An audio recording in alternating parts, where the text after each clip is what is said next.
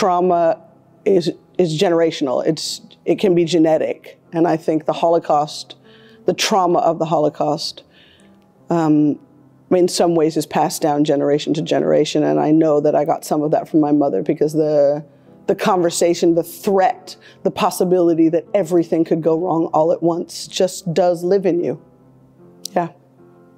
Once you learn something about it, and being Jewish, it's something that just, somehow it deposits into your psyche. It never leaves you. And it's something that you don't want to leave you because you don't want to see it happen again. We just have to remember that we belong to each other, and we have to stand up for each other. We have to stand up for people who we think we have nothing in common with. On July 16th, 1942, my mother was born right outside of Paris, France, and her parents, my grandparents, had to quickly escape France or they would have been picked up by the Nazis. And they were able to escape to Switzerland, where they made it to a Red Cross camp in a region called Interlaken in Switzerland. And that is where my mother stayed with her parents for the duration of the war.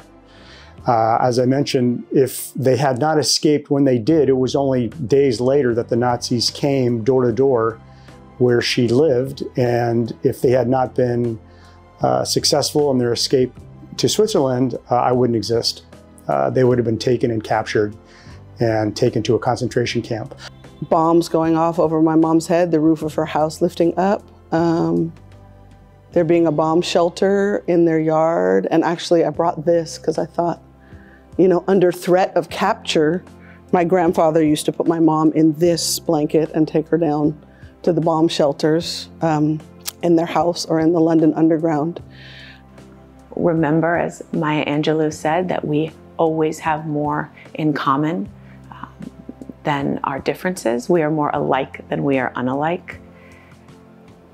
And to remember that our history matters, and it shapes who we are, and it can shape our future. In Judaism, tikkun olam, it's our sacred responsibility to repair the world. So not only do we fight to make sure that the Holocaust never happens again, but we fight to make the world a better place every day, not just for the Jewish people, but for all people.